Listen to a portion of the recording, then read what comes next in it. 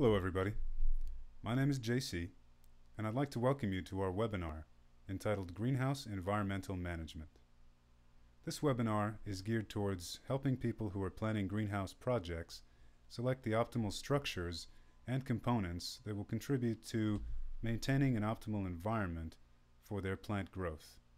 It's also for existing farmers and farms that need to develop strategies to also grow their crops as well as possible without the risk of failure. Let's begin, shall we? We'll start with the definition of greenhouses and their intended purpose. Then we'll move on to the environmental parameters to control and the essential tools that help us do so. Next, we'll be looking at the forms and components of environmental control. After that, the various types of greenhouses and their unique features, and then we'll be ending with some strategies for greenhouse environmental control under different scenarios. Greenhouse definition and purpose. Greenhouses are essentially structures that make use of natural light and create an environment where parameters can be controlled. The more control you need, the higher the complexity of the components you'll be working with and their associated costs. Why use a greenhouse? Well, they're generally used for high-value and non-native crops that would normally have a hard time growing in a given environment. Greenhouses can provide the control necessary to grow plant crops profitably and consistently, allowing the farmer to maintain contracts year-round with their clients. Parameters to control and essential tools. The first important environmental parameter is water. As we know, plant roots take up water while their leaves give out water, and so root zone moisture content must be maintained within an optimal range for healthy roots and optimal growth rates in plants. Excess and insufficient moisture in the root zone both affect plant health and growth rates, and they can result in acute stress responses that reduce the crop quality and yield, thereby losing people money. Wetting foliage in a rain event, for example, decreases transpirational rates and results in slower growth and higher disease susceptibility because a lot of microorganisms have an easier time attacking plants when their leaves are wet.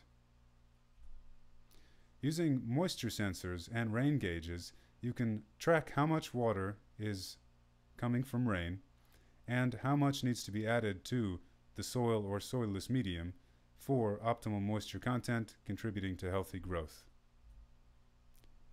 Next, we'll take a look at wind and airflow, which is another important environmental parameter. Wind speed can affect how plants transpire, so it must be maintained within an optimal range for optimal growth. You see, excess airflow contributes to high vapor pressure deficits and can physically damage crops while reducing water usage efficiency significantly. Insufficient airflow, on the other hand, contributes to low vapor pressure deficits and can slow transpiration and growth while increasing the likelihood of disease incidence.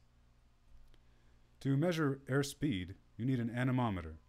These come in handheld and stationary versions, but they can give you an idea of very localized airflow patterns in the greenhouse, so that if you experience any of the situations we just mentioned, you can take action and make changes. Next, we'll take a look at light. Light is an interesting and very important environmental parameter, and we're able to control certain aspects of it with greenhouses. Namely, light intensity and spectrum affect plant transpiration and physiological signaling and must be controlled for optimal growth. This is a very crop-specific effect, and it's a large subject on its own. Excess light can reduce transpirational efficiency, raise foliage temperatures, and damage the photosynthetic apparatus, causing excess water loss in addition to stress responses. Insufficient light, on the other hand, can decrease transpiration rates, slow growth, and induce unwanted stretching in plant shoots that usually lowers their quality. To measure the intensity of the light you're receiving from the sun in the greenhouse, you need to have a quantum par meter. and make sure that it's full spectrum. If you decide that you want to have an idea of the spectrum of light that you're receiving, then you actually have to have a spectrum analyzer. Next, we'll talk about temperature. Now, air, leaf, and root temperature all affect transpiration and plant growth, and they must be controlled for optimal growth. Excess heat increases water loss and lowers growth rates, in addition to causing stress responses such as bolting and tip burn in cool weather crops. Insufficient heat decreases transpiration and lowers enzymatic rates in plants, and therefore can dramatically slow growth rates and make crops no longer on schedule. To measure temperature, you have temperature sensors designed for the air and the root zone, and you also have infrared thermometers, which are very handy in determining what the temperature of the foliage is. Now, healthy crops that are using water from their roots to cool themselves will have a lower leaf temperature than the surrounding surfaces around them. Humidity is the next important environmental parameter to pay attention to. Relative humidity affects transpiration and disease pressure, so it must be controlled for optimal growth as well. Excess humidity lowers vapor pressure deficits and transpiration while increasing disease incidence. Extreme low humidity increases vapor pressure deficit and transpiration, resulting in water loss and stress responses that can be damaging. To keep track of relative humidity, you simply need a hygrometer, which will tell you the relative humidity in a localized place or microclimate where it's placed. Carbon dioxide is usually of little concern within most greenhouses, but the plants do use it for growth. So in certain scenarios, you want to make sure that it's not being depleted, because the concentration of carbon dioxide in the air affects plant growth rates and their tolerance of high temperatures and light intensities. To keep track of that, you simply need a carbon dioxide monitor, which will tell you in parts per million where your CO2 concentrations are at a given place at a given time. This is not so much an environmental parameter, but it is related. Now, crop pests and pathogens can be severely damaging to crops and farmers' incomes.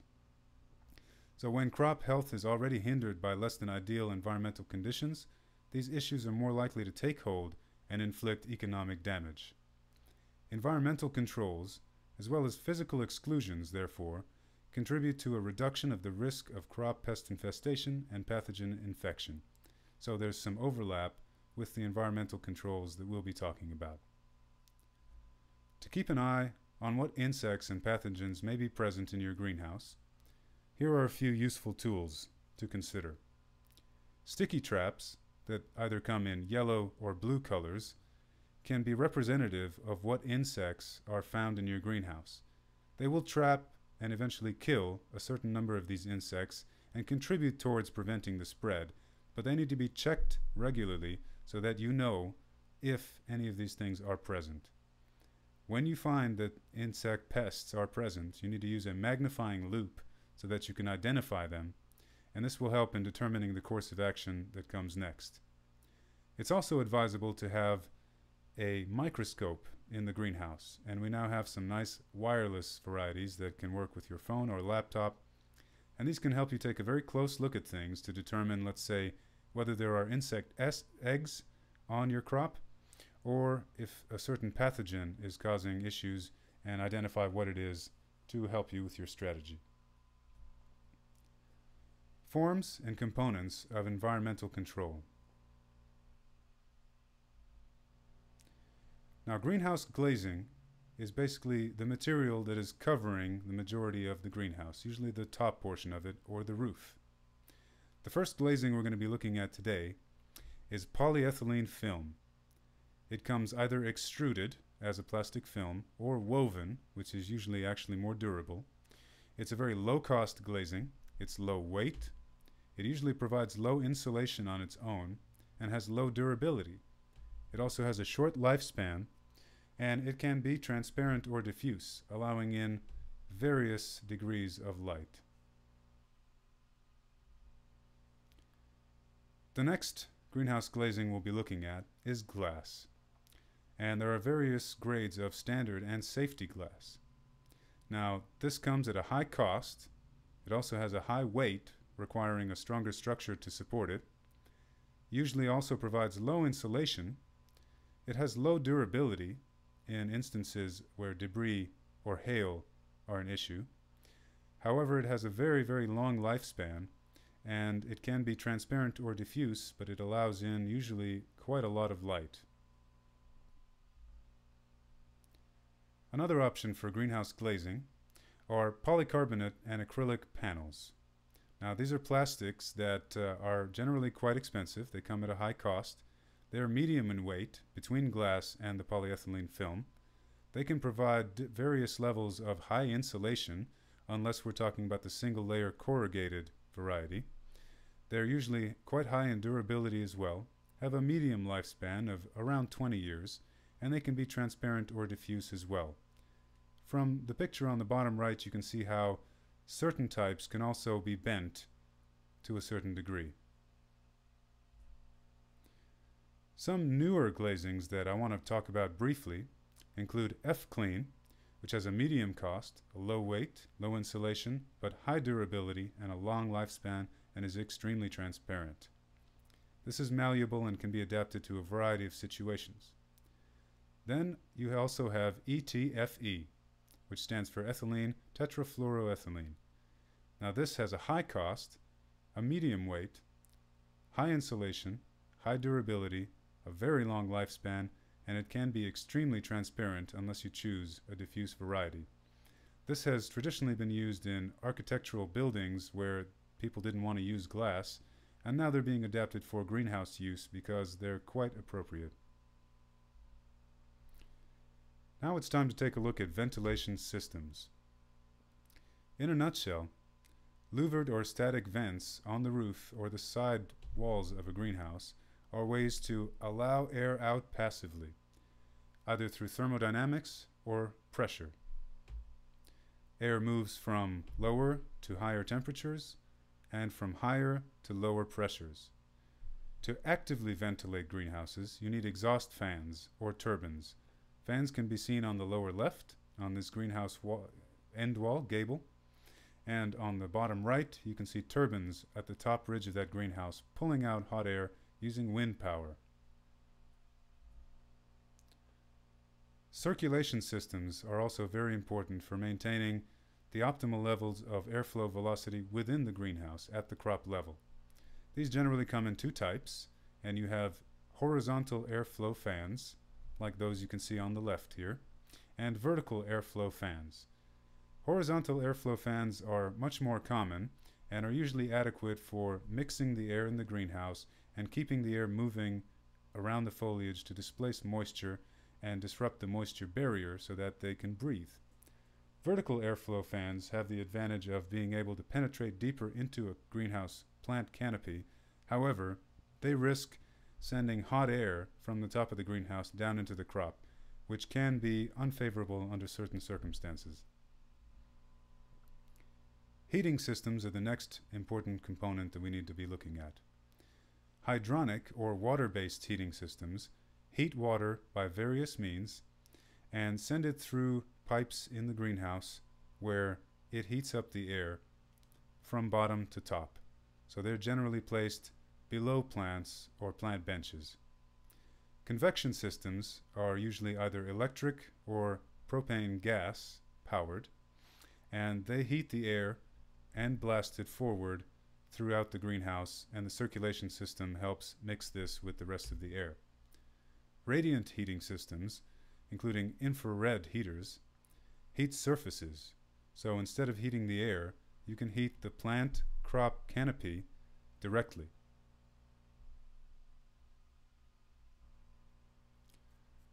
Now we need to take a look at cooling systems. In dry climates, it's very common to use evaporative cooling methods. That means cooling the air by adding water vapor to it.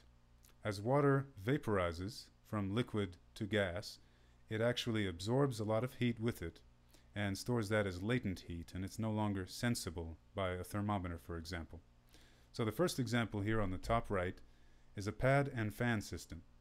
On one side of the greenhouse, you will have these pads that are usually made of a cellulose material, and water is pumped over them when needed. On the other side of the greenhouse, you will have fans that are pushing air from the inside to the outside, creating a negative pressure. In a sealed greenhouse, this will draw air through the pads, adding moisture and cooling the air compared to the outside ambient air, and moving it across the crop. Swamp coolers are a different version of this, where this process happens internally, and the more moist, humid, cooler air is sent to the greenhouse without it having to be sealed. Fogging systems are an advanced evaporative cooling method, and they use a high pressure to disperse water at a very fine, small droplet size so that it doesn't land on the foliage and make it wet, but it also contributes moisture to the air and cools it by the means of which I just explained. An interesting development recently has been the NVAC system, or naturally ventilated augmented cooling.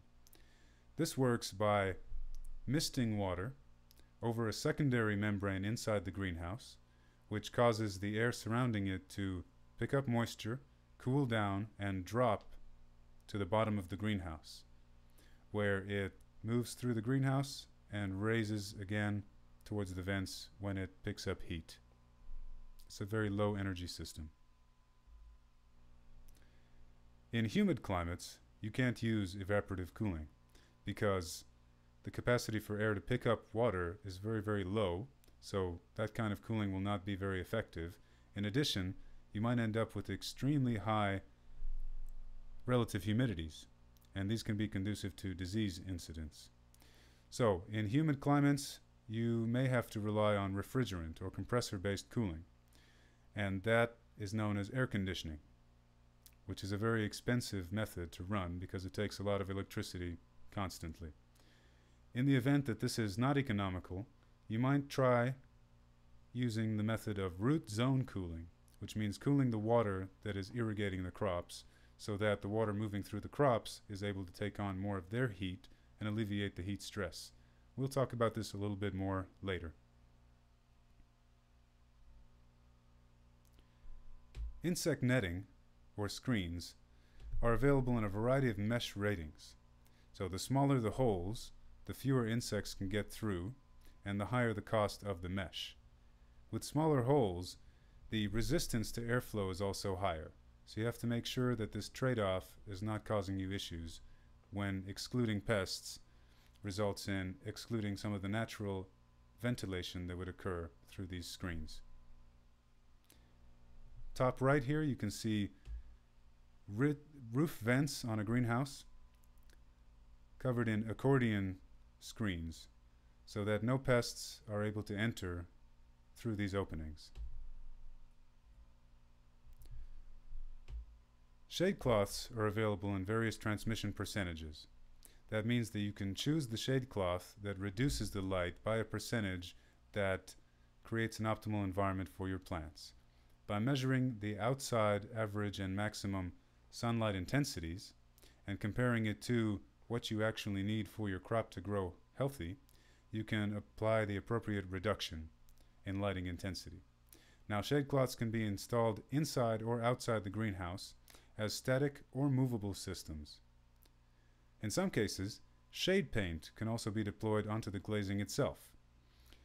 This is not conducive to having a dynamic system, so once it's on there, it is what it is until you remove it, but you can get very, very precise degrees of shading, and that has its own benefits.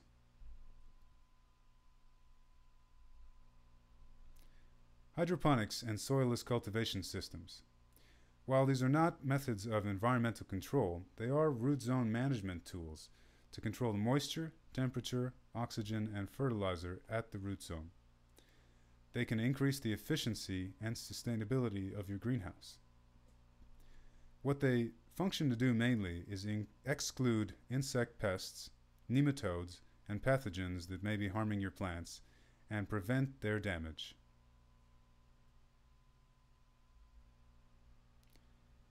Types and features of greenhouses.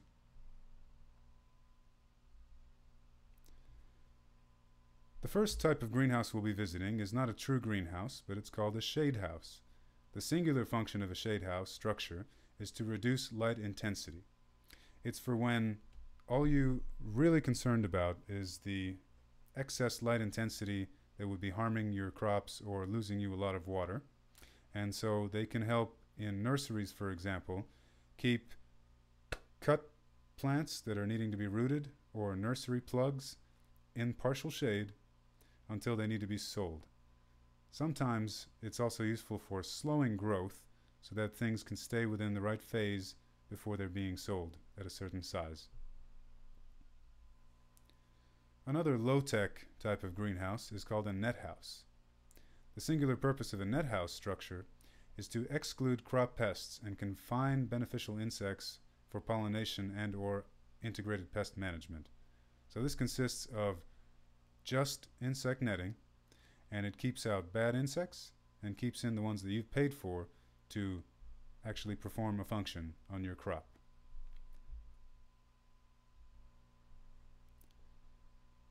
Moving up in complexity, we'll take a look at high tunnels. The high tunnel is a low-cost structure with no active climate control, most often covered in polyethylene film. It serves to shelter the foliage from rain, diffuse the light and reduce shadowing within the greenhouse, and warm the air for season extension without heaters. They usually have side vents that can be pulled up manually when the temperatures rise at the middle of the day, for example. And care has to be taken not to run into extremely high relative humidities in these scenarios, because if they are closed and the sun comes out and plants are transpiring, you will see water essentially condensing on the plastic film and dripping onto the crop, which can have negative outcomes. In grapes, for example, researchers have seen a tripling of growth and biomass production and yields in grapes in a high tunnel compared to identical grapes right outside in the elements. So even though they are low cost, low tech, and passive, they can have massive benefits in certain circumstances. True greenhouses. These can be open, semi-closed, or closed. And it is as these terms suggest, basically. Open to the outside air, semi-closed, which means controlled through vents and open some of the time, or closed so that they're entirely sealed and all of the air that goes in and out goes through an engineered HVAC system. Greenhouses can also be single-span or multi-span. Multi-span means greenhouse modules that are attached right next to each other, sharing walls and creating a large open space that can increase efficiency at scale. Greenhouses can be gutter connected to harvest rainwater that falls on the roof as well. The first type of true greenhouse that we're going to be looking at is the Quonset structure. They're characterized by a rounded gable and are usually glazed with polyethylene film. They have sidewall vents that can be motorized and automated or manually operated. They have fairly low snow and wind load capacities, so they're not appropriate for places where extreme snow and wind is an issue. And they can be single or multi-span, as you can see from the photos provided here.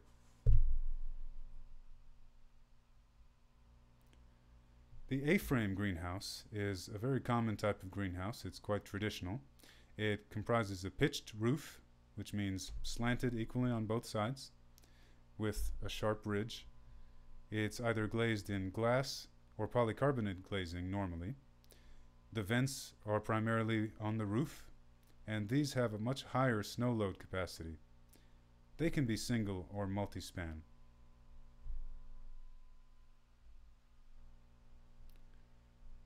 Next, we take a look at Venlo, or Dutch-style greenhouses.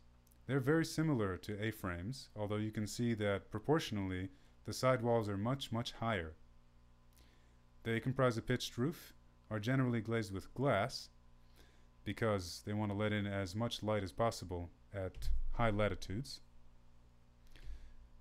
And the roof vents will be passively allowing the hot air to leave the greenhouse when they're opened in a controlled fashion.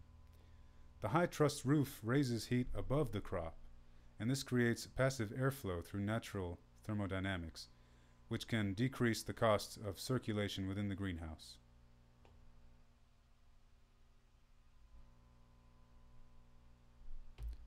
Next, we'll take a look at solar greenhouses, also known as Chinese style or sawtooth.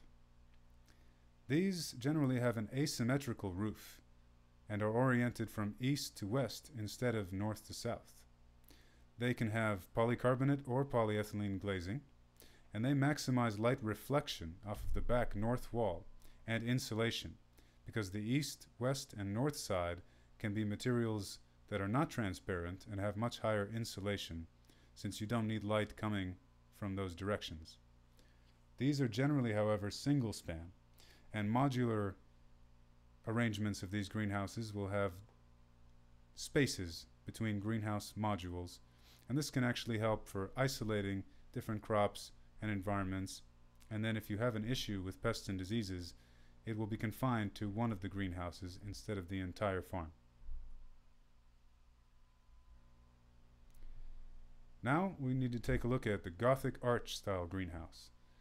Now these have a rounded roof with a point at the ridge. They can take on polycarbonate or polyethylene glazing, high snow load capacities, and vents on the roof unless pad and fan cooling is used. They can be single or multi-span.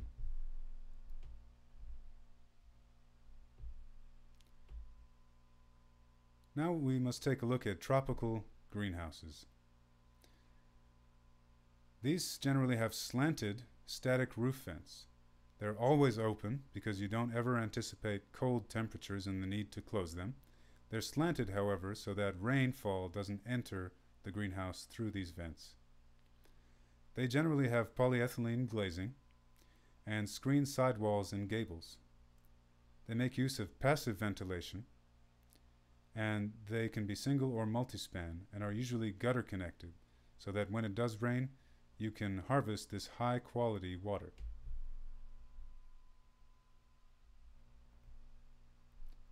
Next, we'll take a look at geodesic domes.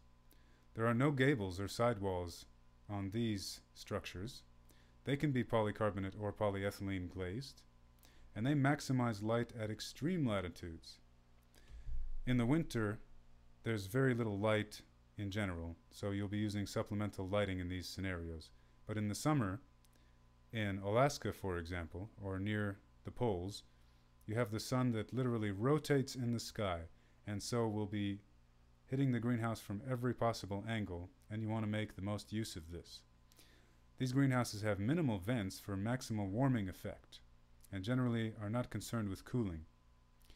They are, however, limited to a small scale, as it's very hard to build this greenhouse over a large acreage, and you would instead deploy multiple small modules. The retractable roof greenhouse is an interesting solution in some places. It features a wire suspended roof with only malleable glazings that can be pulled on steel cables and open and close over the course of just a few minutes. They usually have very low insulation capacity and are also normally multi-span. This is a good solution for very high acreages that you want to cover at a low cost, perhaps for increasing the productivity of soil or field production crops.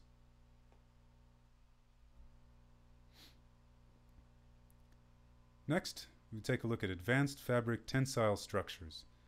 Now, these are the most advanced and highly customizable greenhouse type.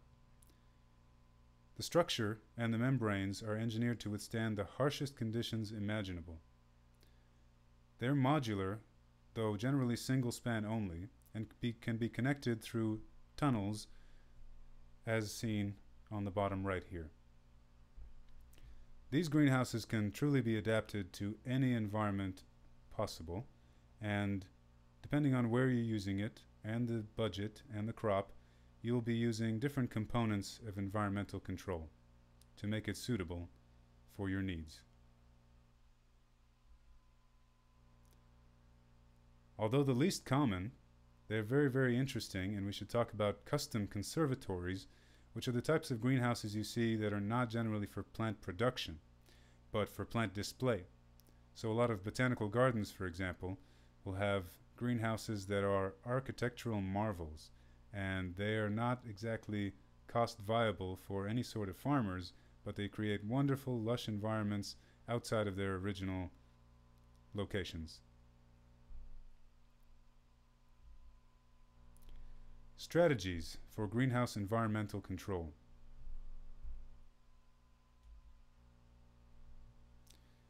The important considerations when devising strategies for greenhouse environmental control are what crop you plan on growing and what value this crop has at market.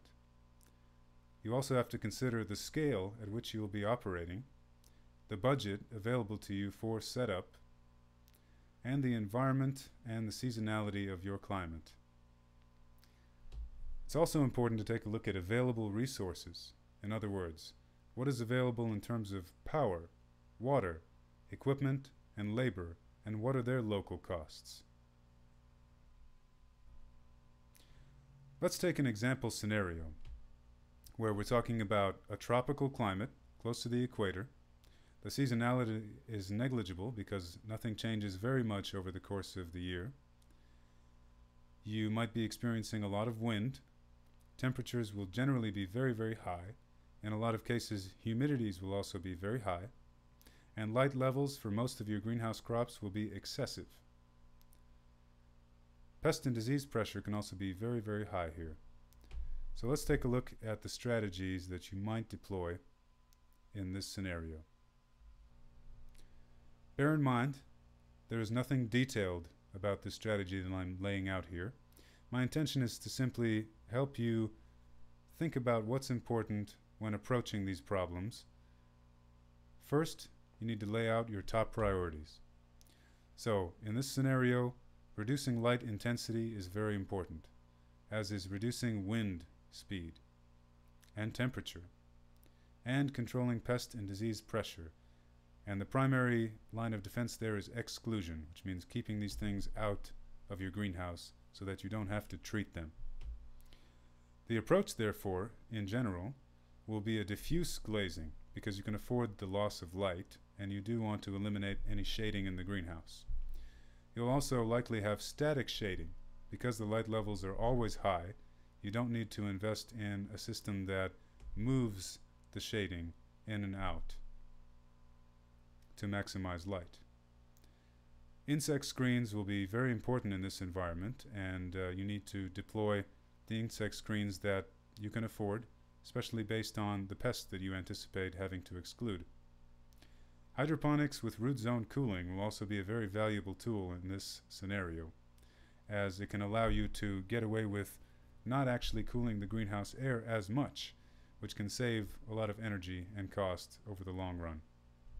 So, if you have a high budget or a relatively high value crop, you may opt for a closed greenhouse that operates only with filtered air from the outside, going through an air conditioning system using electrical energy, and this will allow you to actually supplement with carbon dioxide and recover your carbon dioxide instead of letting it exit the greenhouse without being recycled. In this case, you will likely want to go with a high insulation glazing because you're paying for cooling and the greenhouse is sealed, so you want to lose as little cooling as possible and keep the heat out of the greenhouse. If you have a low budget or a relatively low value crop, you might opt for an open tropical greenhouse with screened air. In this case, you would be relying heavily on shading for your cooling as well as light reduction, and root zone cooling, which, as I mentioned, is a more efficient way to alleviate the heat stress that your crops may be experiencing. In this case, you have no interest in insulating through glazing, So you'll be able to use lower cost, low insulation glazings.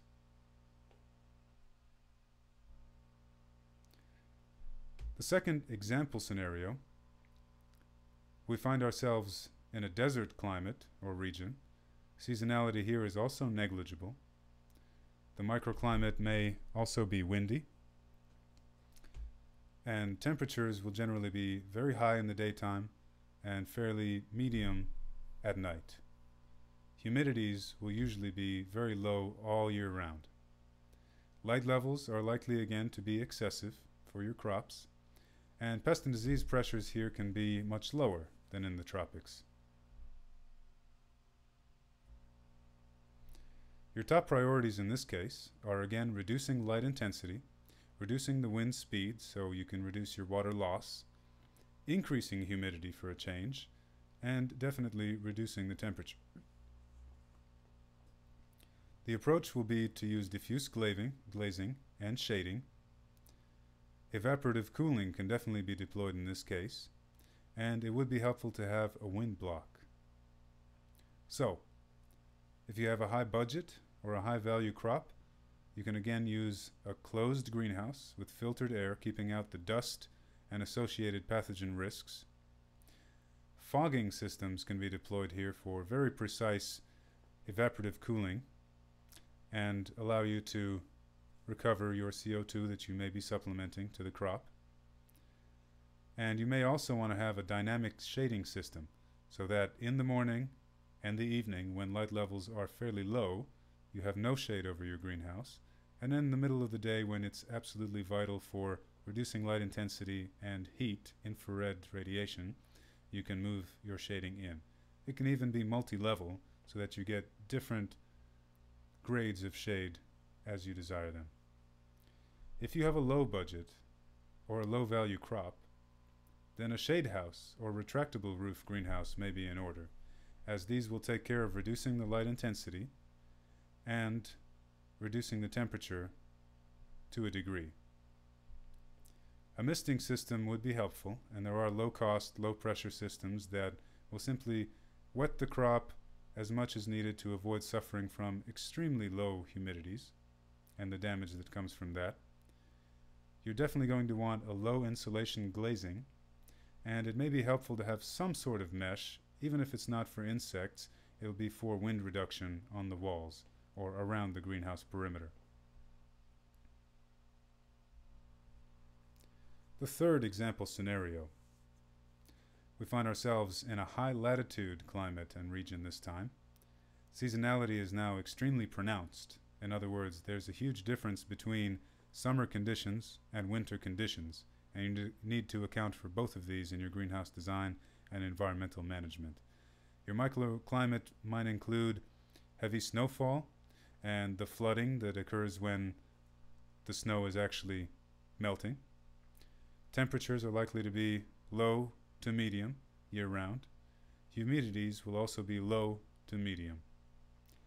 Light levels here will often be insufficient and can increase to adequate levels.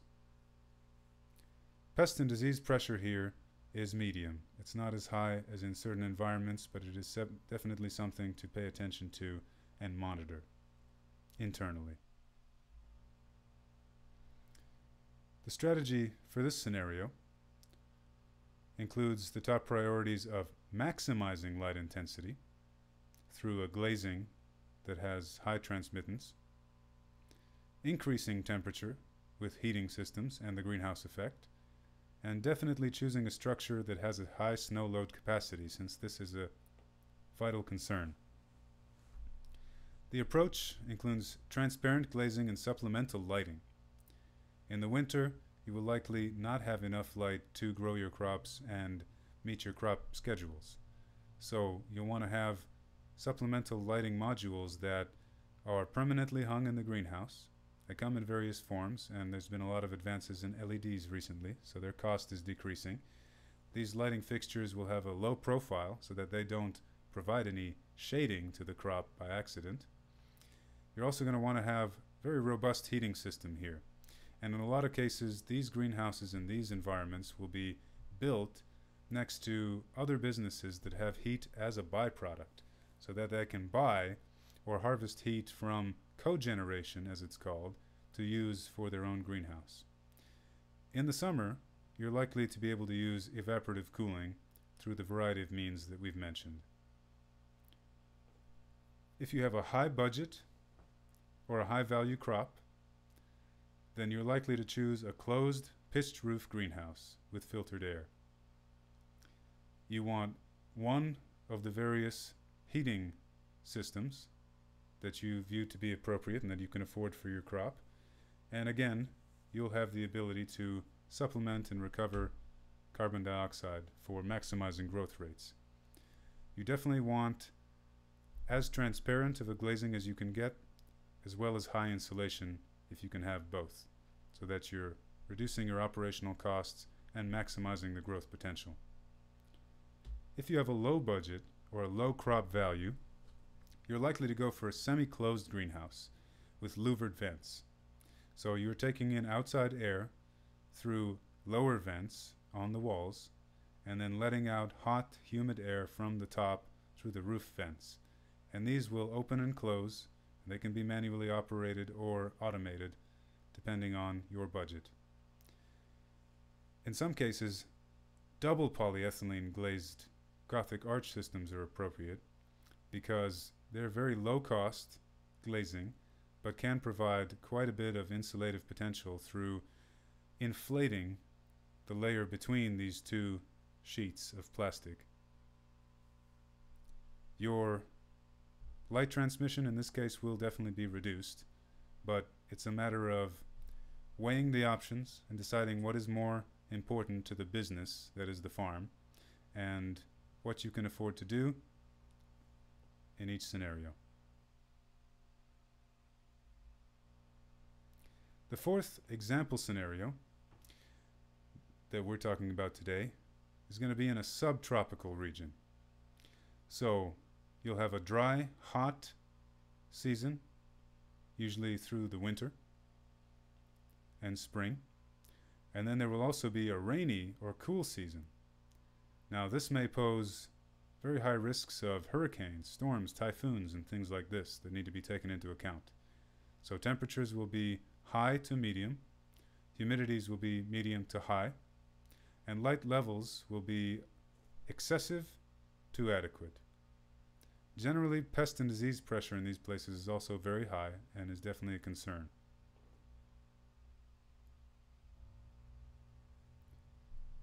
For this strategy, our top priorities are going to be controlling light intensity, reducing wind and storm damage, and reducing pest and disease pressure. The approach is to use diffuse glazing and shading, a wind-resistant structure that can handle the worst conditions that you are expecting throughout the year, very fine insect screens to avoid issues with pests, and hydroponics with root zone cooling, which can definitely go a long way to reduce operational expenditure and guard a crop from these unfavorable conditions. If you have a high budget or a high value crop, you might be looking at a closed greenhouse with filtered air again, and you cannot use evaporative cooling at high humidities when the temperatures are also high. So in this case, you'd also have to use air conditioning.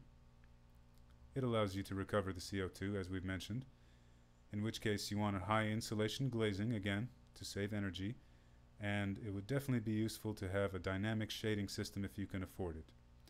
When you're in the hot and dry season and the sunlight intensity is excessive, you can have your shading closed all the time or most of the time except for morning and evening. And then during rain events or storms, you have much less light. And so shading to the same degree would bring it below optimal levels for your crop.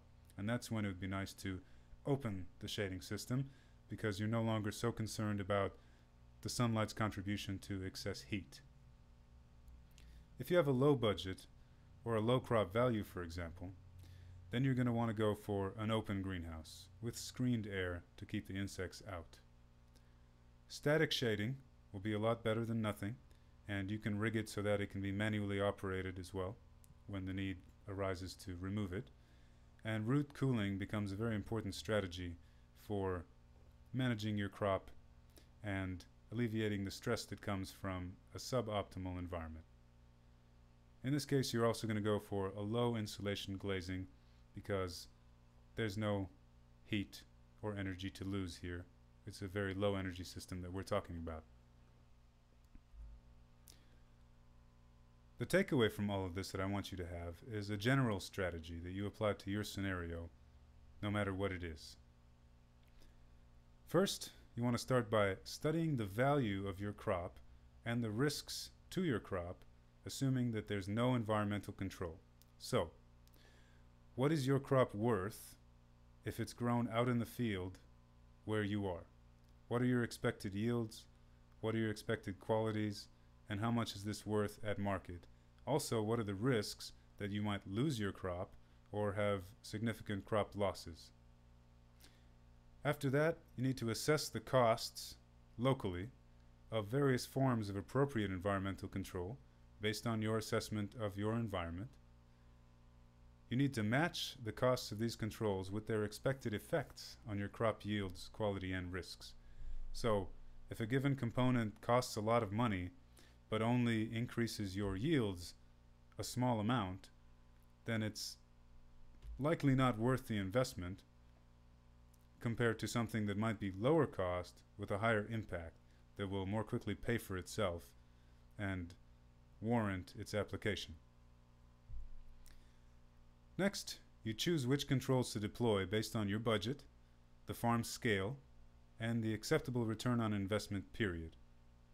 Again, each control method and component of these greenhouse structures contributes certain effects in terms of controlling the environment in your greenhouse. This can create predictable crop yield increases and consistency and quality. You need to quantify that and compare the increase with the cost of this control. And your farm owner, for example, may have a limit on a return on investment period that they want to see. So they won't pay for control that takes more than 5 years to pay for itself in terms of the added money that you're getting from its application. Once you've chosen your course of action and the components that you want to use, educate yourself as best you can on the best ways to achieve consistent success using these methods. There are a lot of resources out there and books on everything we've just mentioned here.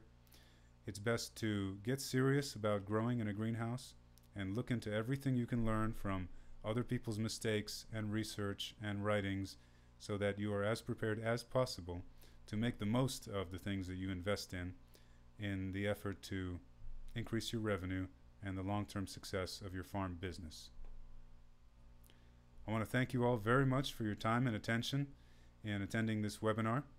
And I hope that this has helped you learn a little bit about what the options are out there and how you can use them to increase your success.